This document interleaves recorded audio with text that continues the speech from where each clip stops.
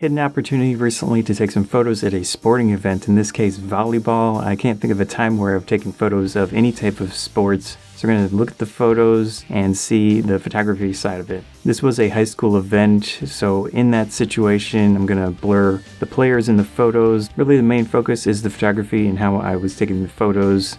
I did bring quite a bit of gear for this photo outing. I had the M5, one of the M50s, the 50mm f1.8 STM, and I also borrowed a 75 to 300mm f4 to 5.6 EF lens. So with the EF lens, that's a good thing. It's a full frame lens, and also I had the Viltrox speedbooster along with that, plus the standard OEM adapter. So with the speedbooster, you have that benefit of getting more light to the sensor. In action situations, it seemed like a good chance to try that out and see how it worked. I was mixing and matching the gear quite a bit so that I could get a good feel for how each camera worked, how each lens worked. First, let's talk about settings. With the M5, it has those two custom modes. I set one of those up for action situations beforehand, trying to think of a way to make it work decently well. I went with auto ISO, and that's a good way to at least have one setting where you don't have to mess around with it, because when you do move around with the telephoto lens, you're going to get different exposures. I did adjust those settings while I was taking photos at the game. Looking at the M5, my final settings were 1/400th of a second at 2.8. So with the Viltrox speed booster and the telephoto lens, at its widest 75, you're going to get 2.8, which is nice. Depending on which zoom level you're at, the aperture will change on a variable lens like that. I had it at -1/3 exposure compensation, because when using auto ISO, that does adjust things. I probably should have gone even lower, but it worked okay. I was trying to use the smooth zone autofocus, the larger block, the larger area of focus, but it wasn't working well at all with that telephoto lens. It's just way too slow. I do think I had the M5 set incorrectly, so I was really just focusing single point without servo, but it worked okay actually. I think in a lot of situations, which we'll get to, I was just focusing on things that I could manage with this setup instead of like super fast action. I did shoot raw photos with both cameras. I really wasn't hitting the cameras too hard with a lot of frames, so it really wasn't a big issue. I was using the low speed continuous also on both cameras. Worked just fine.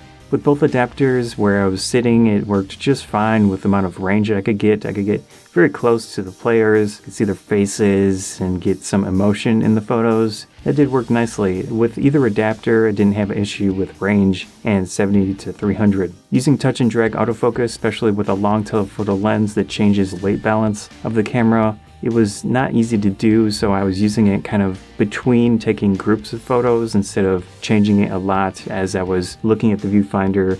I was sitting near the center of the court. It gave me a good view of both sides. Trying to get photos of the net play, or whatever you want to call it, was challenging where I was sitting. Of course, with official games like this, if you do want to take photos outside around the court, you're going to want to talk to whatever organization is running the event so you can get access to that. Of course, media passes and things like that are probably what you will need to make it happen. Let's go over the challenges I had taking action photos. The main thing probably was the lens itself, that telephoto lens, 75 to 300. Slower apertures, but focus itself was not quick. And the front, where you can manual focus, that actually moves when the camera is autofocusing, so it's just not a fast system to use for action photography. You definitely want to look at higher end lenses, so if you use like a 7200 or just something that is designed for this purpose, definitely have a better time with it.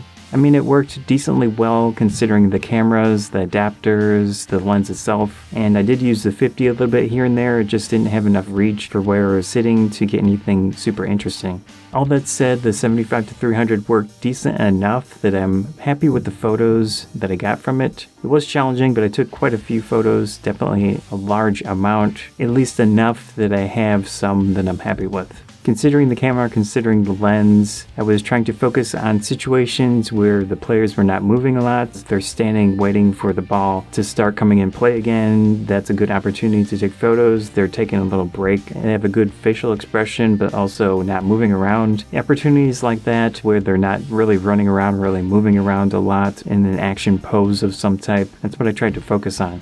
Another difficult situation is with groups of people, trying to take photos of the entire team, of some of the bench people. Also, any situation where there's just a lot of people in the photo, try to take quite a few frames, because you're going to have some person with a weird facial expression or two people. It's just going to be a numbers game at that point to get a photo that you're happy with where everyone has a decent look on their face. Using a long telephoto lens has that tunnel effect to it where you're trying to do action photography, you're losing where you are in the frame where you're trying to focus. So I do zoom in and zoom out sometimes just to get an idea of where I actually am taking photos. It does help a little bit. Getting people with a smiling face is surprisingly challenging in this situation with sports, because that whole idea of game face is really a thing where people are very focused on what they're doing. They don't have like a genuine happy look on their face, but they're very focused. With focus accuracy, focus speed, I really didn't notice any difference between the Viltrox and the standard OEM adapter. I was preferring the Viltrox because it gave me lower ISOs for a given situation. Worked decent enough that I was using the telephoto plus the Viltrox plus the M5 most of the time. So in your editing software of choice, especially with the M5, the M50, you're going to want to add some noise reduction to your photos. I was hitting maybe 2,500 with the Viltrox and also around 4,000, 6,400 up there depending on where I was taking the photos. I did use auto ISO, so I could have potentially dealt with things better using manual, but just wanted to make it a little easier just so I could focus on taking the photos and trying to deal with the slow autofocus. It was a good experience with taking photos in an action situation, trying out gear, learning which setting works best. Worked out nicely. I'm decently happy with the photos, and I hope you enjoyed this video. If you did, please consider subscribing. Helps me out a lot. Likes and shares help out a lot as well. Thanks again. Skype Photography Bonsai.